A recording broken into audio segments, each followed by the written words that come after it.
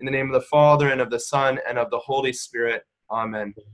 Heavenly King, Consoler, Spirit of truth, present in all places and filling all things, the treasury of blessings and the giver of life, come and dwell within us. Cleanse us of all sin and save our souls, O good one. In the name of the Father, and of the Son, and of the Holy Spirit. Amen.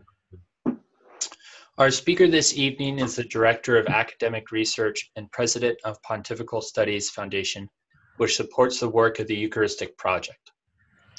Dr. Kenneth J. Howell taught in higher education for almost 13 years. He was a 30 years. He almost got me on that. For almost 30 years. He was a Presbyterian minister for 18 years. During his ministry and teaching, Dr. Howell's own reading on the real presence of Christ in the Eucharist started him on a 6-year journey that eventually led him to Catholicism. On June 1st, 1996, Dr. Howell was confirmed and received into the Catholic Church at St. Charles Borromeo Parish in Bloomington, Indiana.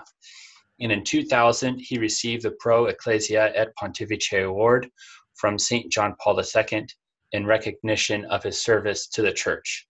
Please join me in welcoming back Dr. Howell. Welcome, Dr. Howell. Welcome. Yeah. Thank you so much. It's wonderful to be with you this evening.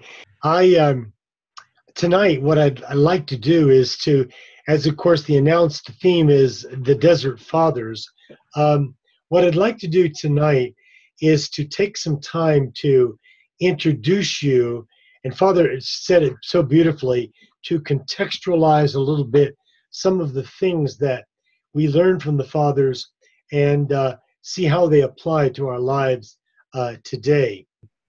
You have then the outline, I presume, that Andy has put together for you. It's called The Desert Fathers of Alexandria. It's the one that he was referring to in the chat, I believe. If you have that, either in paper form or whatever, and if you want to go, as Father said, if you want to get up and print it, that it would certainly, you can still hear what we're talking about. But there is one thing I'd like to begin with tonight that is not on that sheet. And I thought about this later because I was trying to ask the question, as actually the Desert Fathers themselves asked. They asked, who was the first individual? Who was the first man who went out into the desert? And there was debate about whether it was Anthony or Paul of Thebes and so forth. And I think the answer is pretty clear. It wasn't Anthony. Now, Anthony's one of the most famous, but there was somebody before him. But actually, whoever the first Desert Father was, there was somebody centuries before him. And that's what I'd like you to turn with me in your Bible to Matthew chapter 4, verses 1 through 11. And let's look at the original Desert Father, who is our Lord Jesus Christ himself.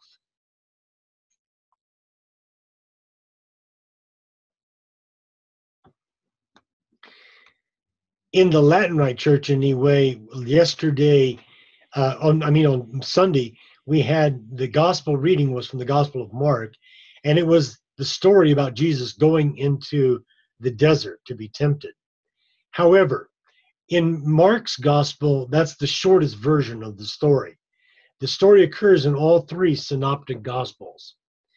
And in Matthew's and Luke's account, there's a longer version, but they're slightly different from one another. Now, that shouldn't bother us at all, because the beauty of Scripture is that it's like different angles looking at the same reality. And the different angles reveal something rich and wonderful about the event. Tonight I've chosen Matthew chapter 4 because I want us to understand something about the temptation as Matthew relates it. So I'm going to begin reading now in Matthew chapter 4, verse 1. Then Jesus was led up by the Spirit into the wilderness to be tempted by the devil. And after he had fasted 40 days and 40 nights, he then became hungry. And the tempter came to him and said, "If you are the Son of God, command that these stones become bread." But he answered and said, "It is written, man shall not live on bread alone, but on every word that proceeds out of the mouth of God." He's quoting from Deuteronomy chapter 8 there. Then the devil took him to the holy city and had him stand on the pinnacle of the temple. And he said to him, "If you are the Son of God, throw yourself down, for it is written, He will give His angels charge concerning you, and on their hands they will bear you up, lest you strike your foot against a stone." But Jesus said to him, "On the other hand, it is written, You shall not put the Lord your God to the test." Again, the devil took him to a very high mountain and showed him all the kingdoms of the world and their glory. And he said to him, "All these things I will give you if you fall down and worship me." Then Jesus said to him, "Begone, Satan, for it is written, You shall worship the Lord your God and serve him alone." Then the devil left him, and behold, angels came and began to minister to him. Well, the reason that I wanted to read this text tonight is this. I want us to note several things about Matthew's telling of the story of Jesus in the desert, because these themes that I'm going to mention reverberate throughout the Desert Fathers later on. Perhaps the most significant is the way that Matthew says that Jesus was led by the Spirit into the desert. In other words, Jesus wasn't just forced to go into the desert by some force external to himself. He was, as it were, in a divine conspiracy with the Spirit and with God the Father, because his task on earth was, as the God-man, was to come and to defeat the devil.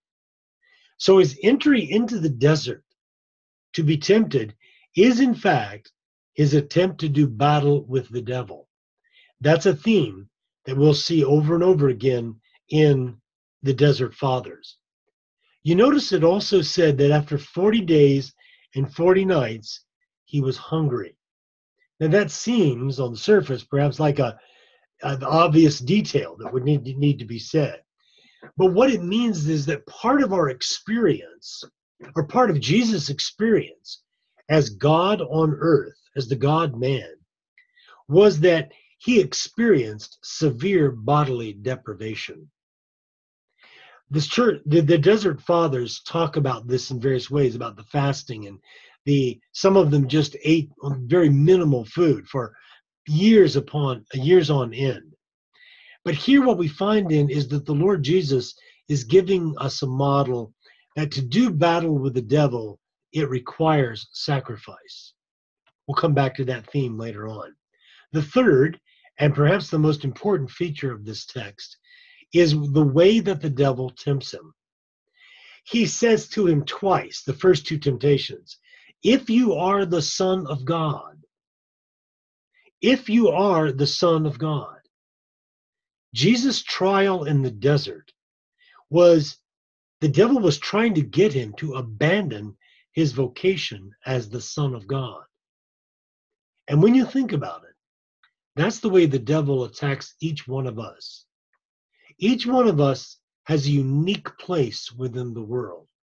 I imagine that the majority of people that I see on the screen tonight are married people. I can see one couple for sure that's married, okay? But whether it's marriage or consecrated religious life, God has a mission for each and every one of us. The devil's task is to take you out of the Lord's army, to nullify you, to make you powerless. And so Jesus goes out into the desert, and the devil attacks him at precisely the point that might be his greatest vulnerability.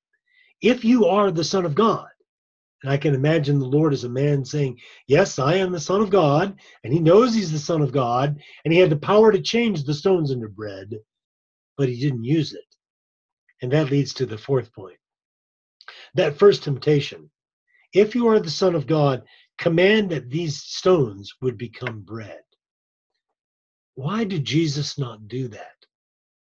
Well, because what Jesus was being tempted to do was to use his power for his own personal comfort and to try to obviate, to try to go around the spiritual struggle that was in front of him. If we are to be disciples of the Lord Jesus, we have to be willing to face the devil down.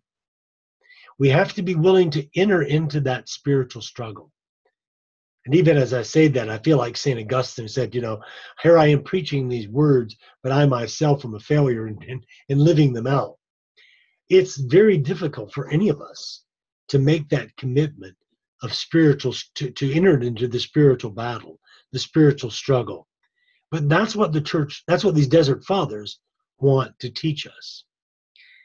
But then there's also the last temptation, where he takes Jesus and he puts him on a very high mountain and he says, see all the kingdoms of the world and their glory. I will give you all of these if you fall down and worship me.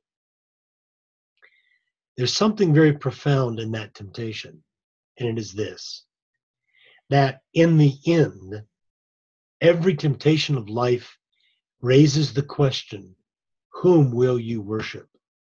Who is going to be your Lord and your master?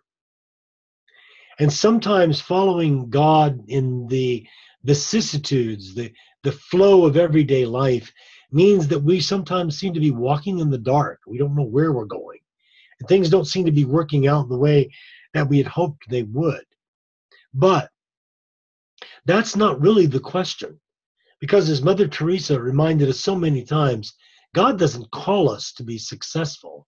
He calls us to be faithful. And so the question that the devil was posing to Jesus is the same question that we have to ask ourselves. Who am I going to worship? Whose loyalty demands first place in my life? That is what motivated the Desert Fathers. They had made a decision to go out into the desert and to do battle with the devil. So let's go to that first section. It's Roman numeral 1, and it's what are the sources of our knowledge of the Desert Fathers?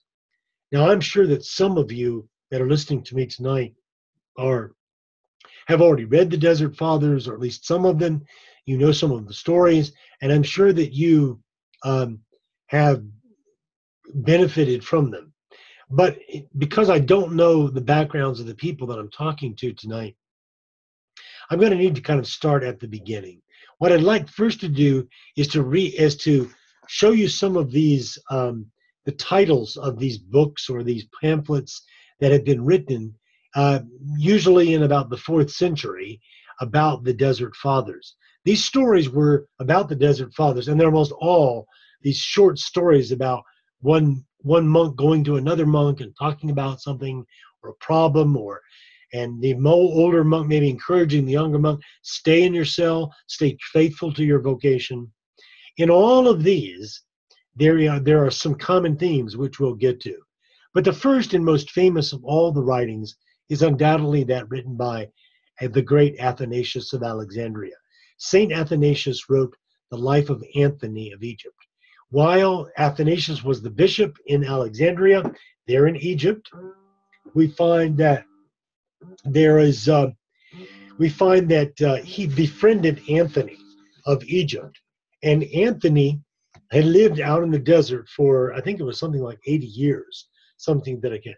But in the story, what you find is that in the early sections of this document, Athanasius is describing the spiritual struggles that Anthony was going through. And as he goes through the struggles, finally he comes to a place of rest. And Anthony asked the Lord the question, Lord, where were you in my struggles? Here I was battling the devil on the right and on the left. Where were you? And the Lord answers him and says, I was here, but I waited to see your struggle. And since you have endured and have overcome, I will be a great source of strength for you, and your name will be known to many people. So Anthony undergoes this struggle as an example to us for what God is asking us to do. But just as Anthony, in the midst of his struggle, probably felt abandoned by God, that temptation has come to the great saints of the past over and over and over again. That dark night of the soul, as it were. I'm using that word rather loosely, not in the limited technical sense that John of the Cross uses it. But let's think, for example, for a moment of that beautiful creature, beautiful woman, Saint Therese of Lisieux. Here she was at 24 years old, dying of tuberculosis, and she was in absolute agony. And at times she tells us that she was tempted even to deny the existence of God. Because how could she reconcile God, God's tenderness and mercy and love, with what she was experiencing in her daily life, in that pain? And yet God was there with her. He was purifying her soul through this suffering, and he was preparing her to be a great intercessor in heaven. As she later said, I will spend my eternity doing good on earth. Well, that spirit begins with the Desert Fathers, that comes all the way through the history of the church. And so Anthony, after this struggle, is even more committed to doing battle with the devil. And he quotes from the psalmist that says, let God arise and his enemies be scattered. Now, I know that I'm speaking to faithful Christians tonight. And I know that in the light of that most of us probably in the world in which we're living feel some sense of tension or disappointment or frustration about the world. We'd like to see the world be more attached to Christ, more involved in his church. We would like to see even our own family members more deeply in love with God. Well, then what we need to do is what Anthony did. We need to quote the psalmist, let God arise and his enemies be scattered. But who are our enemies? The greatest enemy of all is the one we must do battle with, the devil himself. In the second writing that's listed there, The Life of Paul of Thebes by St. Jerome, and by the way, I was a little precipitous, it isn't actually found in his writing, De Viris Illustribus. He wrote this thing about great people, and that's what, about illustrious men. But actually, I discovered later on that this writing about Paul of Thebes is not in that collection. But in any case, there is this book that Jerome wrote.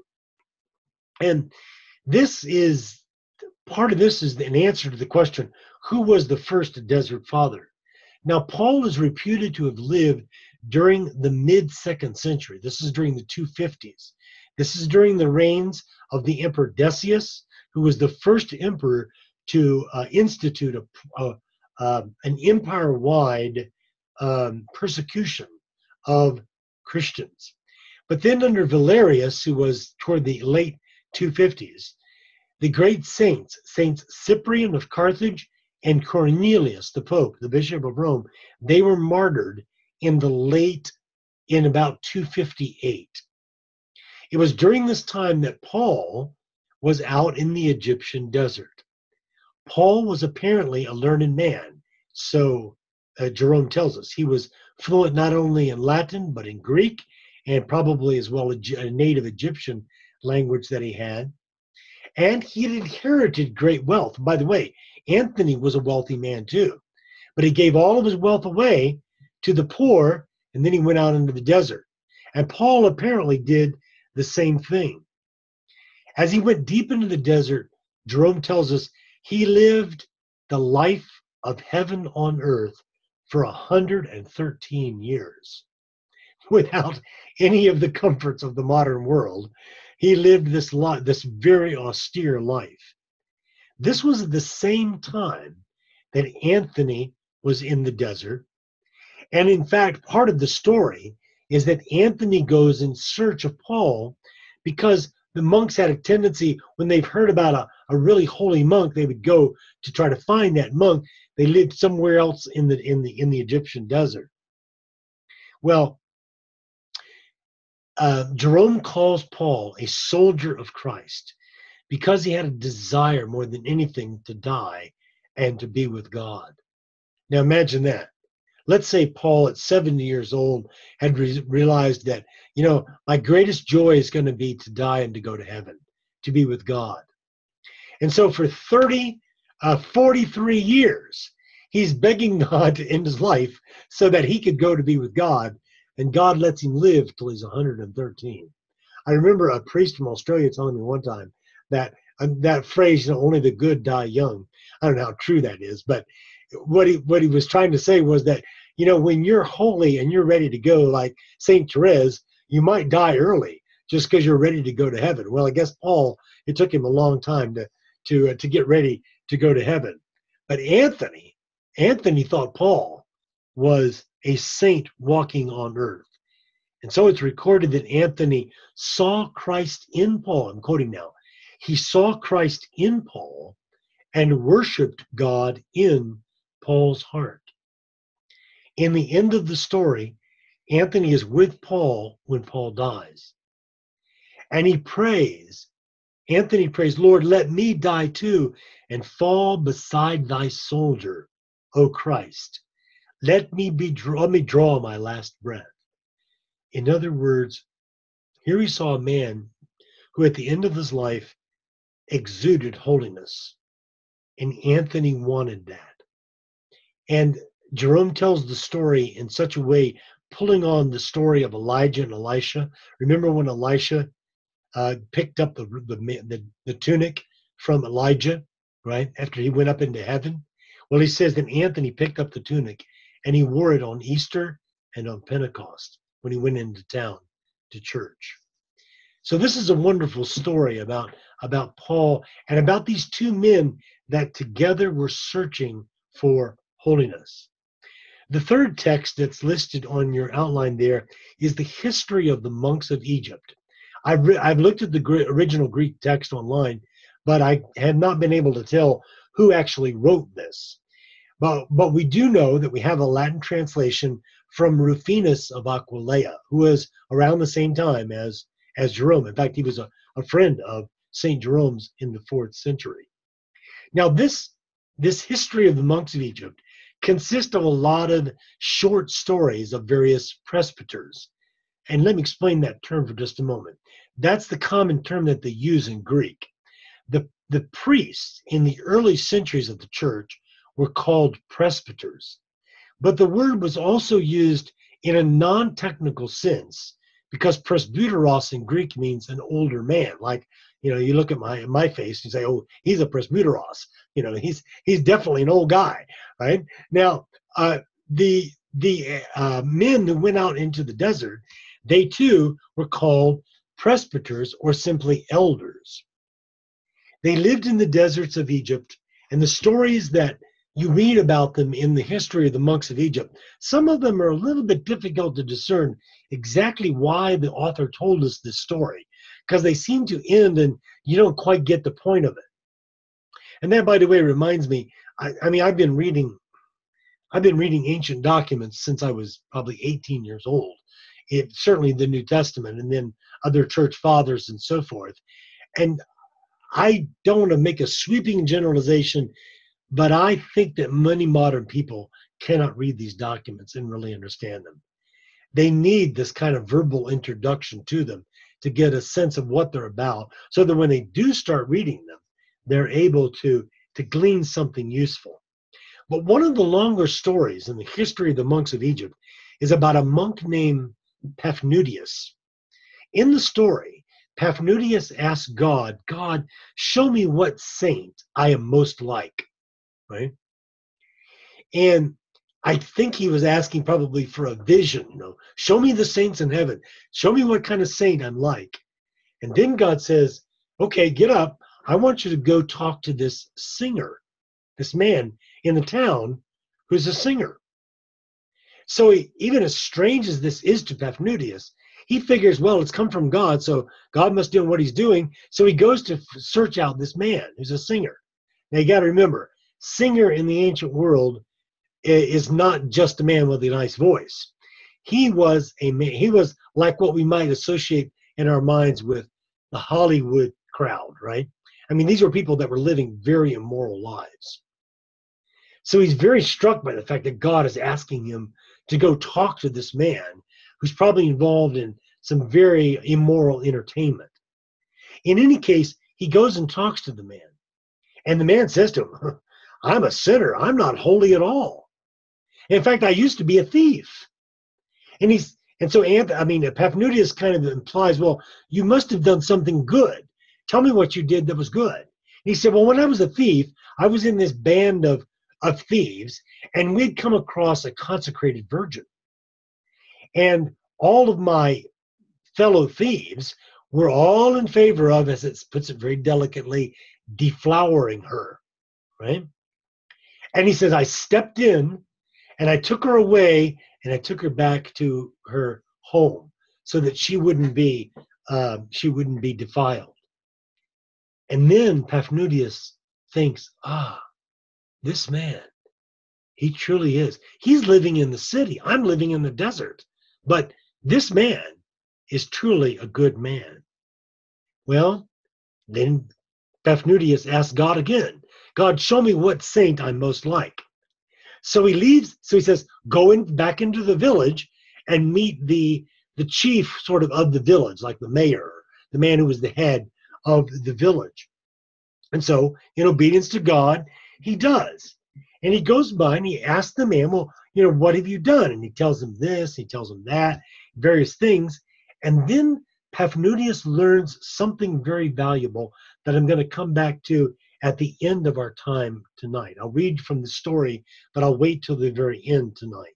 Here's what he learns, is that in every state of life, there are those who please God.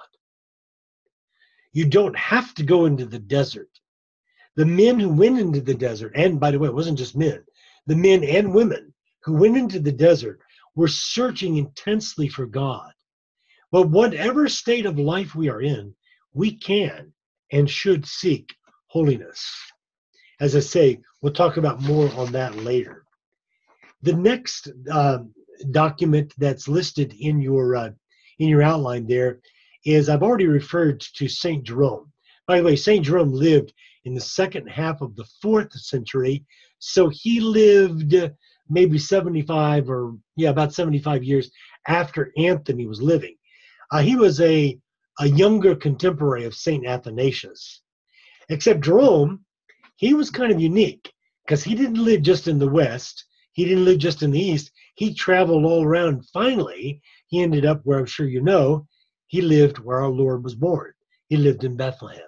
And there he began to translate the scriptures from Hebrew and from Greek into Latin. That became the Vulgate translation. And he's left us some beautiful writings. By the way, Jerome, not just apart from his Christian beliefs, apart from his holiness, he was a man like St. Augustine, who is a model for us in several respects.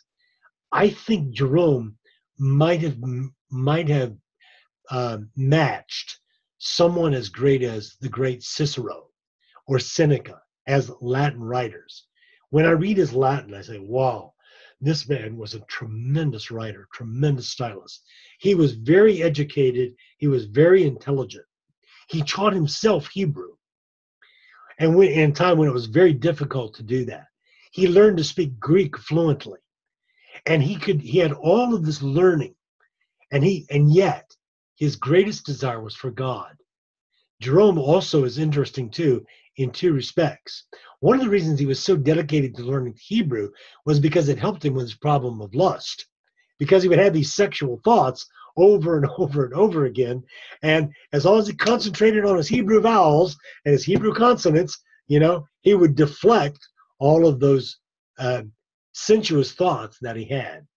But the other problem that Jerome had, which should give some of us, maybe us men especially, some sense of comfort, is that he really struggled with the sin of anger. And you'll see that in the letter that I'm going to read now parts from. He could get really angry really, really quick, in a bad temper. Now that makes me almost think that he must have been Irish, but because I'm Irish, right?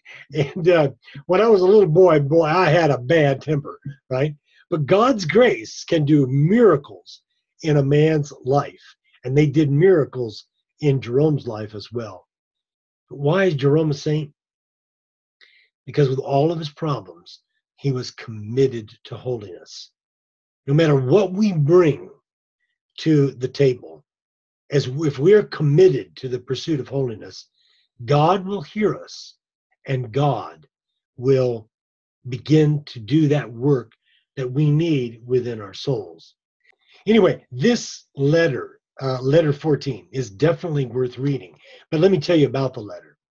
This is after he had a very close friend, a fellow monk. His name was Heliodorus. And Heliodorus decided to go back home, to leave the desert, and to go back home. Perhaps we're not quite sure why, but there's indications in the letter that it might have been because his family needed him. Now that seems like a very noble thing, but you'll see from the letter as I read parts of it that Jerome is really upset with him because he had pleaded with Heliodorus, don't leave the desert. This is the calling that God has given us. And so I just want to read a little bit of it. Just a little bit way into the letter, he says, why am I foolishly begging you again? Away with the entreaties, away with coaxing words. Offended love does well to be angry. And actually, the Latin actually just says, love ought to be angry. In other words, why should he be angry with Heliodorus? Because Heliodorus had forsaken his vocation, at least as Jerome had understood it. He said, you have spurned my petition, so maybe you'll listen now to my rebuke. And so he goes on, what keeps you, effeminate soldier, in your father's house? Where are your ramparts? Where are your trenches? Have you spent a winter in the field? The trumpet is sounding from heaven.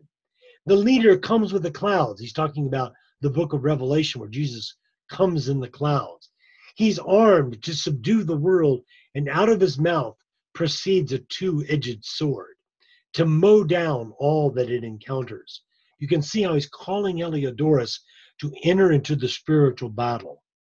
But as for you, Heliodorus, what will you do? Pass straight from your chamber and go into the battlefield, from the cool shade into the burning sun. A body that is used to a tunic cannot endure a buckler. A head that has worn a cap can't take on a soldier's helmet. A hand that is made tender by disuse is galled by a sword hilt. Hear the proclamation of your king. He who is not with me is against me, and he who does not gather with me scatters. He's really putting it boldly out there in Heliodorus. Heliodorus, take seriously what you have done. Now, I'm not sure that Jerome would have spoken this way to you and me because we've never vowed to be monks. But nevertheless, he's very upset with Heliodorus because as he sees it. Now he says something that I think applies to all of us. Remember the day in which you enlisted in the army, when you were buried with Christ in baptism, when you swore fidelity to him, declaring that for his sake you would spare neither father nor mother. The enemy is striving to slay Christ in your breast. In other words, the enemy, you have Christ within you, but the enemy wants to destroy Christ within you because the devil is possessed by hate. Hate for God and hate for anybody that wants to be with God. And so he urges him, with dry eyes, fly to the standard of the cross, the standard like, the military insignia that let's say Constantine used at the beginning of this century. He says, in such cases, cruelty, meaning, in other words, leaving your family, cruelty is the only true affection. Well, we can talk about this a little bit later, but I wanted to give you just a sense of this, of what he says about him. Now, if you look at the next section, this is section 2 on your outline, the section that is entitled, What are the Main Teachings of the Desert Fathers? I'm just going to let your eyes read down, but just in case you don't have them in front of you at the moment, let me just run through them quickly. We're going to come back to these next week, because next week we're going to then probe more deeply into each one of these themes that that the Desert Fathers talk about. The first one is anger. It's a common human problem. How do we deal with it, right? And it's really interesting that you see, and I'm sure that you're all aware, as I'm aware, of the terrible tragedy that took place in Parkland, Florida this past week. That came really home to me because I'm a native Floridian. And also because my brother-in-law, my wife's younger brother, was the chief sheriff in that town in Parkland, Florida. He lived 5 minutes from that school. And so it's come very close home to our family. But you have these people, protesting about gun control and so forth and so on, but nobody's talking about anger. This young man was obviously harboring a tremendous amount of anger inside of him. Well, why did nobody help him with that? Why did nobody, as it were, be a spiritual guide to him? The second theme is asceticism. We've already talked about that. That is abundantly clear in the Desert Fathers. And remember that the word asceticism comes from the Greek word askeo. It's like A-S-K-E-O, askeo. The Greek verb askeo means to train in either a military or an athletic sense. But that's what asceticism is. It's a training of the body and of the mind in order to be purified of the impurities that are part of our life. And I put these in alphabetical order. The next word is acedia or Acadia, as they pronounced it in Greek. This is one we'll spend some time on next week, but I'll just mention. Acadia is a kind of inertness, a listlessness. In the church fathers, especially John Cassian, who was a monk, who then ended up in Gaul or France, he says it's an inertness, a listlessness, an aversion to one's place. You know how it is when people perhaps live in a certain place and they say, oh, I've got to get out of here. This is driving me crazy and so forth. That's Acadia. Or it's a boredom with one's own self. One of the great temptations of the desert monks is that they get into this cell, they made this commitment to be purified and to come closer to God, and then they have this almost overwhelming urge to get out of their cell. And this they call Acadia, or the noonday devil. And one that really struck me is listed by St. John Cassian. He says that Acadia is the scorn and contempt of one's brethren. That's an interesting one. The scorn and contempt of one's brethren. Let me tell you a true story without revealing, like a confession. I'll tell you the story without revealing the names, okay? You don't know these people, but this story just really struck me. Yesterday, I was online. I was emailing with a friend of mine who lives in the East Coast. And he was telling me about a professor at his school who is a theologian. And this theologian grew up Catholic. Apparently, from what I can glean, it must have been a faithful Catholic family. Maybe there were some problems. I don't know exactly. But one thing I do know, this man, as my friend describes him, was incredibly uncharitable, not only toward people that he didn't know, but even toward his own students.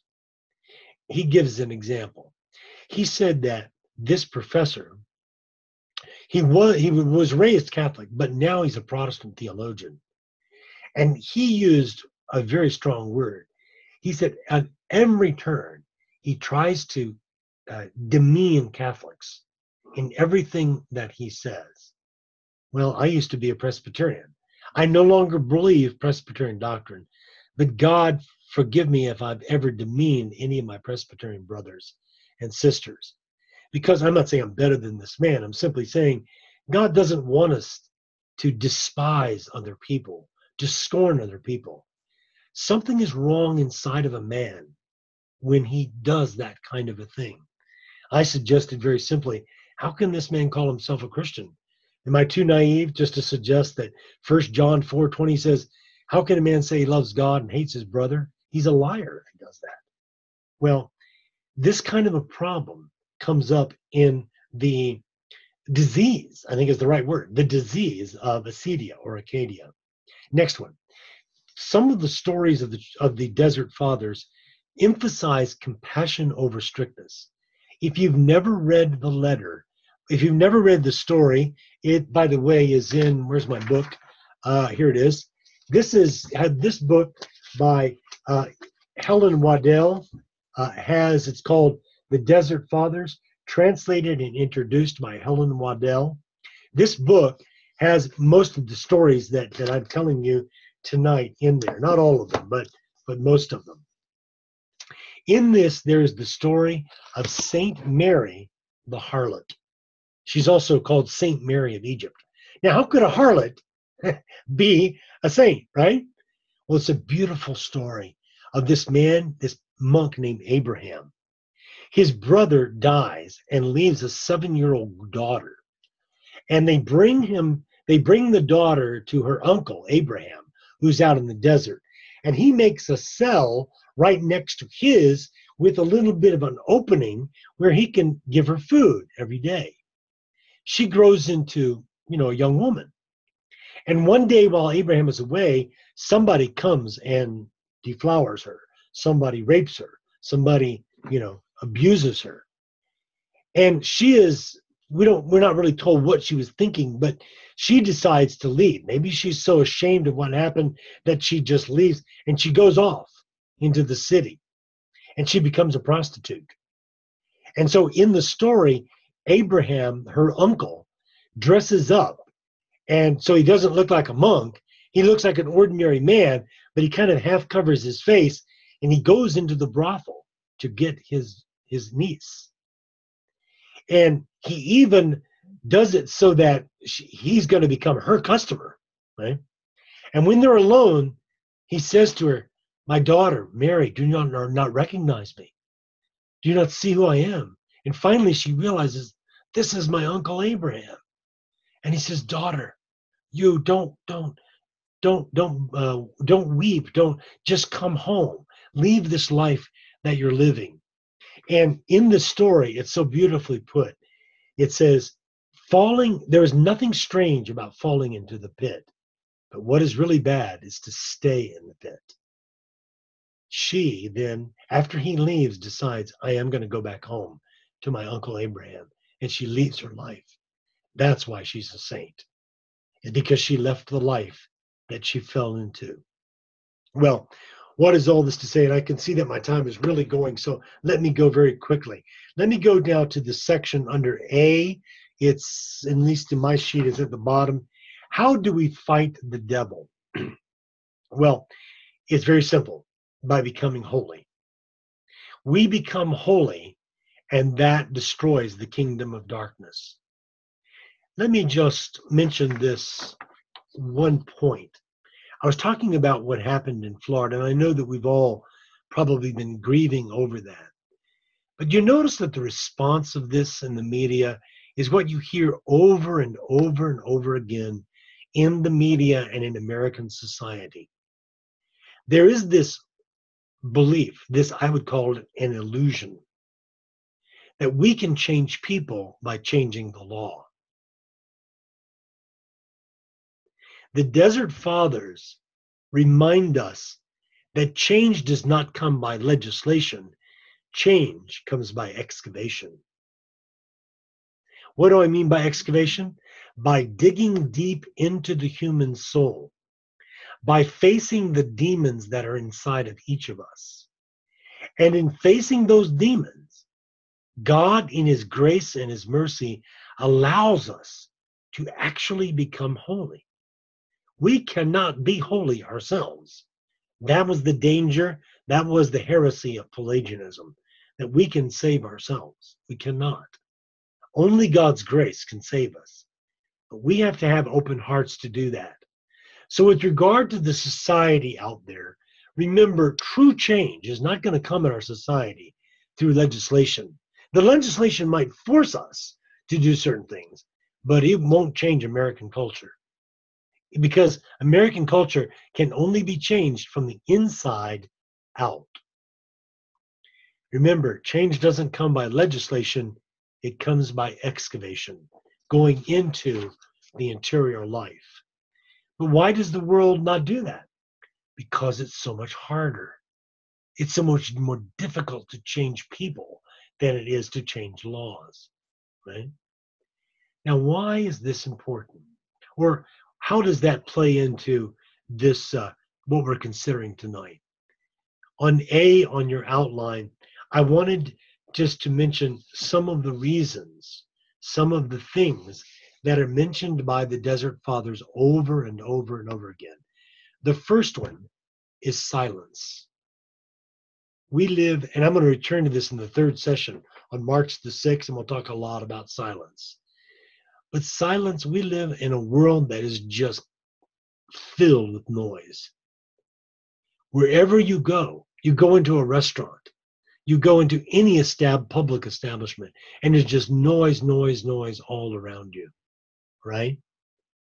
And even on a purely psychological level, that has got to be not healthy for the human person, right? Young people are on social media all the time.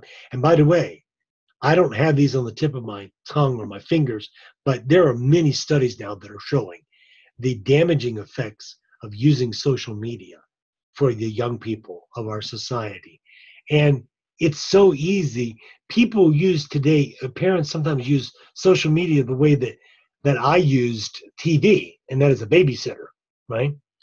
And yet you've got to ask yourself the question, do we love our young people enough to guide them in the proper use of social media? But in any case, what people need is, what we all need is silence. Silence is a prerequisite to finding peace with God, because it means listening to and for God's voice in the clamor and the din of the world's noise. It means a willingness to live a hidden life. And that, I think, is one of the greatest things by way of example that these Desert Fathers show us. In other words, we should not be seeking a life with honors and recognition. We should be willing to live the hidden life, as our Lord Jesus did, until he was more or less forced out into the public eye. But most of all, silence gets us ready to encounter God. And that's the scariest thing of all, is to encounter God.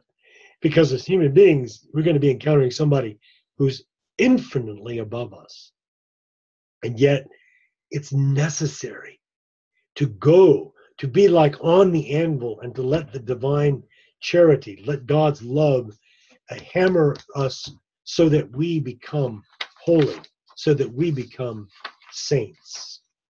Well, the second thing that's there, real quickly then, you'll see on the outline, is focusing our life on what's important. And that's obviously related to the first thing we talked about, silence. I personally do not see how a human being can figure out what's most important in his or her life unless you take quiet time to pray, to meditate, to listen to the Holy Spirit speak through the pages of Scripture and the great writings of the church. We have to be people who in silence learn to focus on what's important. And what's important, the Desert Fathers remind us, is that in some way we're going to have to fight the spiritual battle that's out there. But the spiritual battle that's out there is also in here. It's inside of us. And that's where we do it. In other words, you cannot become holy without asceticism, without self-mastery. That's what asceticism really is all about. Modern people are focused on conquering challenges outside of themselves. But holiness is on conquering the demons inside of ourselves. So that by becoming holy, being members of the mystical body of Christ, we share those graces with others. How much time do we have left now? Although it's not a hard break, I understand. 10 minutes. Okay, good. Thank you. All right. The third thing, on your thing, it's C, perseverance, endurance, and stability. A number of the stories that are in the Desert Fathers are very simply this. You have made a commitment. Stay true to that commitment. Do not give up. Be faithful to what God has called you. And the way they say it among the Desert Fathers is one of the monks will say to the other monk, go back to your cell and stay there and wait upon God to come meet you there. But this comes up in so many ways. For example, I just thought off the top of my head, James chapter 1 and verse 12, it says, blessed is the man who endures under trial. When we have endured trials, we often come out better on the other side.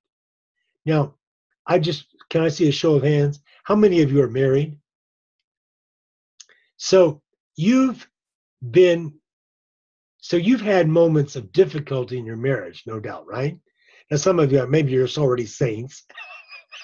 I see that. Okay. All of us have moments where our communication is not right, where we misjudge our spouse and they misjudge us, so forth and so on. But have you also experienced that when you have those difficult times and you both make the commitment to work on it, to work together, to love one another no matter what, that the relationship gets better as you go through the trial together? Your relationship actually deepens as a result of your commitment, your stability to your marriage. It's the same way with vowed religious. I remember a beautiful religious sister that I know. She went through a time of really trial and doubt about her vocation, but she stayed true to it. And as she stayed true to it, she was going with all this inner turmoil. And then, as a result of it, she came out with a new joy in the vocation that God had given her. We have to have perseverance, endurance, and stability. So much so that when we finally get monasticism developing in a more urban context, or at least a less desert-like context, we find Saint Benedict. I don't know how many of you have ever read the Rule of Saint Benedict, but one of the vows that he made his monks take was a vow of stability. Because what would happen was you'd have these spiritually minded men who wanted to be monks, but they wanted to find the perfect monastery. So they would go from monastery to monastery looking for the perfect monastery. And of course, did they find it? Absolutely not. Because there's no such thing as a perfect monastery. There's no such thing as a perfect family. There's no such thing as a perfect religious order. So what he said was, stay in this place and be faithful to the rule that you have taken upon yourself as the yoke of Christ. So perseverance, endurance, and stability are crucial for the spiritual life. Now, I ask for a show of hands how many are married. How many of you are, hold up the number of fingers of the children that you have. How many children do you have? 2, 3, 5? Okay, good. By the way, you have 6, Father. God bless you. My daughter and her son and son-in-law, they're expecting their 6th now. Okay, so very thankful. And my son and his wife are expecting their 3rd. So they keep multiplying. But they're faithful Catholics, and so they're being faithful to the church's desires in that regard. The reason I say that is this. Now, some of you may not be old enough. Have you raised teenagers? Then you know that one of the most important things as teenagers begin to be more independent, like driving on their own and doing things on their own and going places where you might not always know exactly where they are and so forth, you know that you always have to be in the background, right? You have to be the stable force in their lives. While they're out there exploring things in the world, they always need to know, I can always go back to mom and to dad, or in some cases to grandma and grandpa. Because These are the people that are the stable force in their lives. That is one very practical reason why it's important for us to be stable in our spiritual disciplines of our life. Very quickly, finally, then, the third thing, what promise do the Desert Fathers hold for us today? Well, this is like they had in the Renaissance. In the Renaissance, they had this saying that they used to go around saying, ad fontes, back to the sources. I'm so thankful that Father and Andy and others had this vision to do a course like this, because the Church Fathers represent the sources of our faith. With Scripture and the Church Fathers together, we have the foundation to rebuild a Christian culture. So the things that are listed here, you can read them on your own. I don't have to read all of them. But I do want to mention just one that I mentioned. Remember, I talked about the Paphnutius and the history of the monks of Egypt. Under that theme that's number 2 there, under Roman numeral 3, where I say reclaiming our baptism, in the Western Rite anyway, when a person is baptized, do you remember what the question that's asked them? Do you renounce Satan and all of his empty promises? We as baptized Christians have to ask ourselves that almost every day. Am I renouncing Satan? Am I renouncing his empty promises? Do I have the spiritual wherewithal to see that though those things are extremely attractive to me, and different things may be attractive to different people, nevertheless, they're empty promises. We need to have the pearl of great price. In every state of life, you can find holiness. And that's what we find in that story of Paphnutius. Let me quote.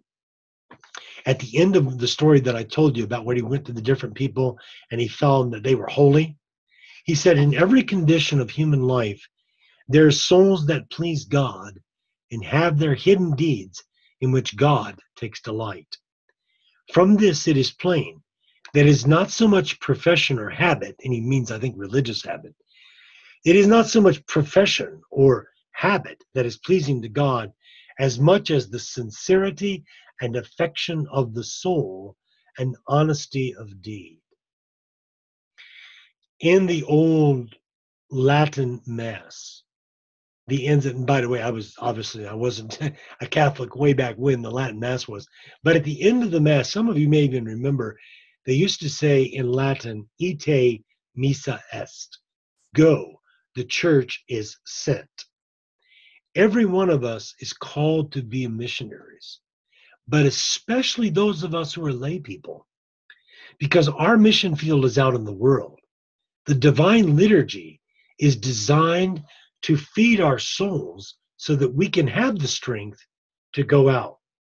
So add to the divine liturgy a life of asceticism, a life of prayer, a life of silence, and what we're going to find is that we may have more saints than we realize. God, I think, is asking us as Christians today not to fall into the trap that there could be secular solutions to our problems. That is not to say that we're not supposed to use our minds. It is not to say that we shouldn't be, involved in the legislatures and all of that. But the deepest problems of our society are the problems in the human heart. And if we do battle with the devil in the interior life, we will become instruments of God in dealing with the battle of the devil in our society around us. Here's what I'd like to close with, and this is on your sheet. It's the conclusion. It doesn't come from a desert monk, but it's from a bishop in ancient France, Gaul, who learned from the desert monks. And it was this: if we lead a careless life, involving ourselves in too many occupations, refusing to observe chastity, not applying ourselves to fasting and vigils and prayers, neither reading sacred scripture ourselves, nor willingly listening to others read it, the very remedies, that is, the sacraments and the spiritual disciplines, the very remedies that God gives us are changed into wounds for us. So may I suggest that as we take our Lenten journey together for the next 3 weeks, that we pray for one another and we make a commitment to living a more rigorous interior life. It doesn't mean necessarily that we live in what people would today would consider the extreme forms of the Desert Fathers, but it means that we're willing to do battle with the devil, and that the way that we do that is by the silence, by listening, by praying, by seeking to be God's instruments, by being changed from the inside out. Go ahead, Tom. Hey, thanks a lot, Father. So, Dr. Howell, you alluded to Paul and a couple of other monks, using your terms, making trips to town for Mass. Mm-hmm. How often did we see the fathers? Did they spend their time in the desert exclusively, or did they make these trips to town, as you said, for Mass and to go for other errands and things like that? Well, I think it was very individual. There was nothing, as far as I can tell, there was nothing regulated or structured about this at all. These men, like Anthony, he had inherited a considerable amount of wealth for his day. Paul did as well. They just gave it away, and they went out and lived in the desert. So the key was not so much how much did they come into the village or the town, but what was their purpose for being there. So the rebuke that sometimes the monks give to one another is that they're in town for no good reason, right? It's not necessarily that they're up to evil, but it's just that they shouldn't be just walking around the town or something, doing nothing. They should go there for a specific purpose, whether it was go to Mass or whatever it was. We don't actually know, at least I don't know, how many of these men were actual priests. I don't think many of them were. In fact, in the Benedictine monasteries, we know later that in the Middle Ages, they usually would only have one priest. They might have 70 monks there, and they were all laymen, lay monks kind of thing. They were consecrated, but they weren't priests. So I don't think most of these men were priests, so they couldn't celebrate the Eucharist on their own. We know that by the 4th century, there was daily Mass. Letter 93, I think it is, of St. Basil, he talks about communion on certain days of the week. And we know from other writers the same way. Now, in the 3rd century, in the late 3rd and maybe early 4th, we don't know exactly how often different parts of the church were celebrating Mass every day, whether they were doing it every day or whether they were doing it every week. Well, obviously they were doing it every week. But I guess basically the answer is no, we don't know. And it's because these are stories told to us without any kind of a systematic introduction, the way a modern person would write a book. They're just stories told to us about these monks. Can I jump in for a second just to clarify one point? You had mentioned about Mary the harlot, who is a different Mary than Mary of Egypt. And am I right, Doctor? You might be. Yes. Yeah, I think it's a different person. So Pat Smith had made that post. But I do get into this question, Tom, in my talk on Mary of Egypt, which is under our Apostolic Fathers series. I know Dr. Ken, she wasn't an apostolic father, but I was playing a little loose with my series. So anyways, but we do have a talk on Mary of Egypt, who goes out in the desert for 40 years. And so we get into that subject a little bit there, Tom, if you wanted to look that up further. Also, there's a good question coming in from Daniel. Sorry, Andy, I know you're supposed to be asking these questions, but I saw this one and it looked good. But I think it's a helpful question. He says, I understand that prayer is necessary to prepare for working with God, but to spend a lifetime in the desert, isn't that simply running from responsibility? Yeah, it seems that way to us as modern people. And, I confess that I've done the same thing. But people would say the same thing about religious life. It's running away from the responsibilities of marriage and raising kids and all of that. I think it has to do with the individual choice that an individual makes to live a certain kind of life. Now, even within lay people, There's some people in my parish here in Illinois that are retired, and they're basically living like the desert monks lived. I mean, they live a life of prayer, ad infinitum. And, you go in there in the Eucharistic chapel, and they're always in there. And they spend their whole life devoted to prayer, which, to be honest with you, is when I retire, whatever that means exactly. I'm retired already twice. Now I'm going to go on another time. But then after my third or fourth time of retiring, that's what I want to do, is just spend my life praying. Is everybody called to that? No, obviously. And we'll talk about that in the third session. How do we find these wonderful practices within the context of the family, the context of our vocation within the world? There have been times in the history of the church when it sure looked like people were getting, like, for example, people would leave their families and go into a monastery in the Middle Ages. And that was in the West that they did that. Were they running away from their responsibilities? Well, I guess we'll have to leave that judgment to God. I think part of the reason that we have the Desert Fathers is two beliefs that they had, which we don't have commonly anymore. One is that they had a little bit more, what's the word I'm looking for? I was going to use a rather earthy term, but let me use a little more delicate term. They weren't, as they used to say in the 1980s, wusses, right? They weren't spiritually delicate people. They were willing to do the battle that was necessary, right? And probably within every man, there's a little bit of, desire to do that as well. There's a second thing.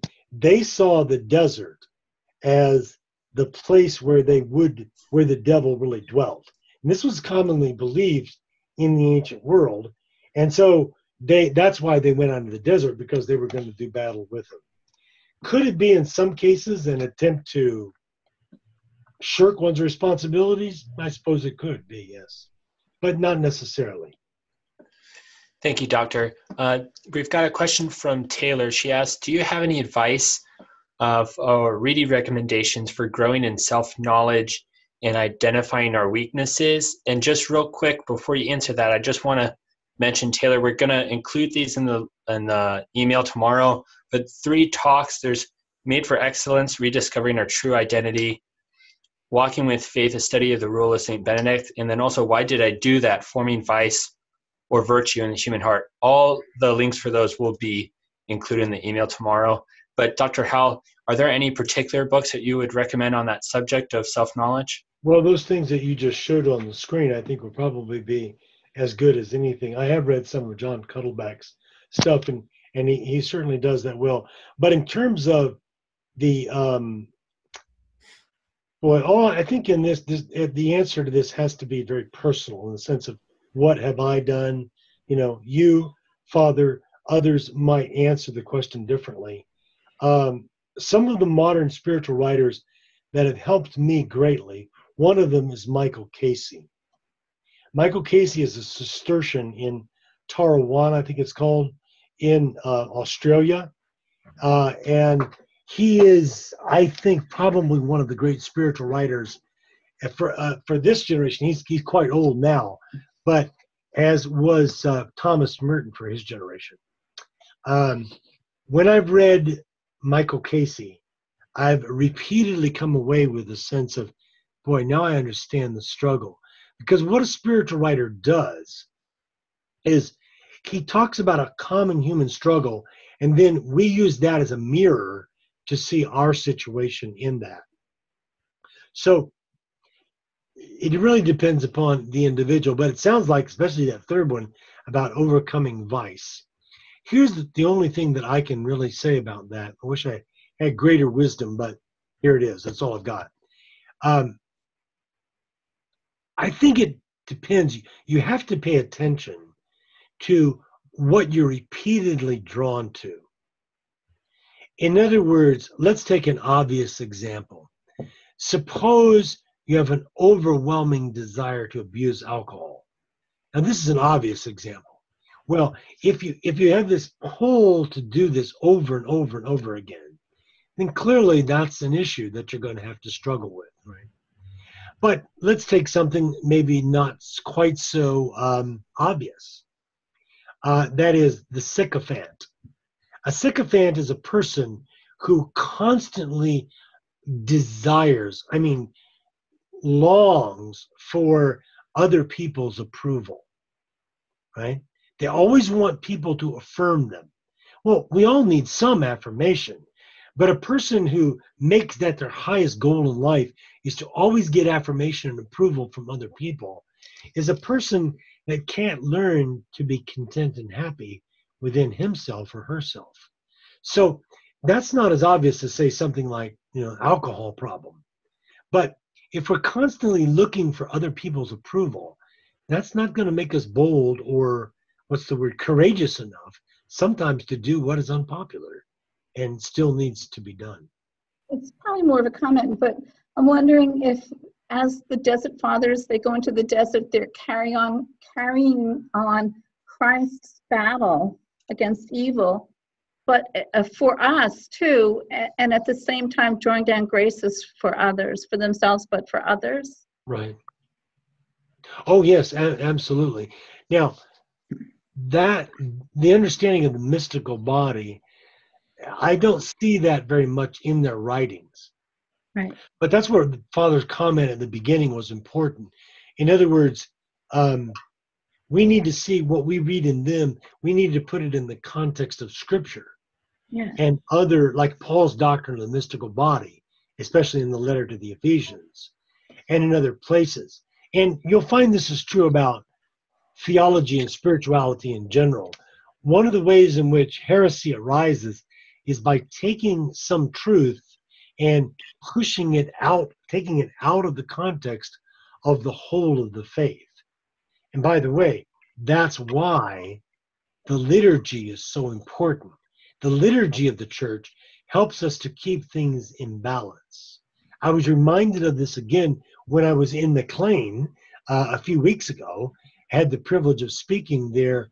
And in the morning, before I spoke in the evening, I had the opportunity to go to the Divine Liturgy at the Melkite Greek Catholic Church there. I think it's Holy Transfiguration. That's right. And it was wonderful. It was beautiful because I don't get to go to an Eastern liturgy very much.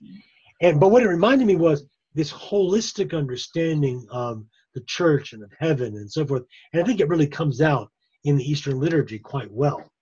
So my point, I guess, to summarize it is this, that yes, whatever we do for ourselves, in the end, we're also doing it for others because we're part of that mystical body.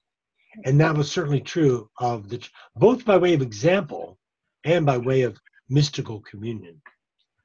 Thank you. Thank you, Doctor. Just two things in conclusion. One is regarding that question of the people that are seeking affirmation constantly. It's a growing problem that we face in our society. And there's been some studies done by Catholic psychologists, very good studies regarding the adult children of alcoholics and drug users and things like that, which is a major growing problem in our society. And more, our parents were living this particular lifestyle, and we've inherited that. Dr. Cuddeback's insights into human nature get into this, but there's a particular book called Healing the Unaffirmed that was very helpful in my own study, in my own life, actually. And we'll put a link to that book. And I know it sounds like a little bit of a strange title, Healing the Unaffirmed, but there's a real issue that develops in people that may go back to their early childhood.